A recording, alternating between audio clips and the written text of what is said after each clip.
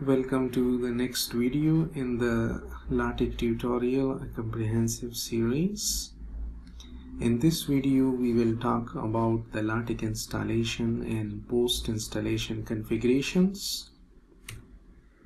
The content of this video are: we will discuss the Miktex installation and the Texstudio installation. About these two we have discussed already in the previous video. And then there will be post installation in both of these software, the Miktex and the Texstudio. So let's start with the downloading procedure of these softwares. In order to download the Miktex software, we go to Chrome and then right here Miktex, and it will show Miktex download.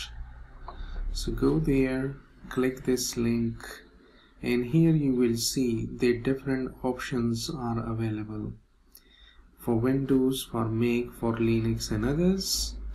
The default file which is given is a 64-bit file. So if your computer is running 64-bit operating system, then you can go directly with this download. And if you are running a 32-bit Windows, then go here and select the basic installer, which is the 32-bit. So we are downloading this. This is 194 MB. It depends on your internet speed, how much time it will take. So download this one and click keep, and it will be downloaded.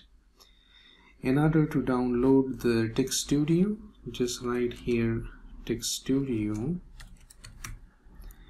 and there is no availability of the 64-bit in the Texstudio, so we will have to go on with the 32-bit.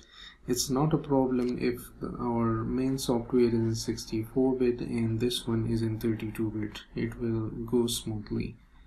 So download this one as well, and you will see in a few minutes these two will be downloaded.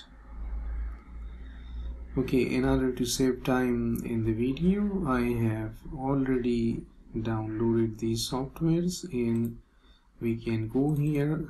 These are the LaTeX downloaded softwares.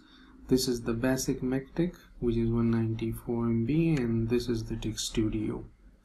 So now we will go on with their installation.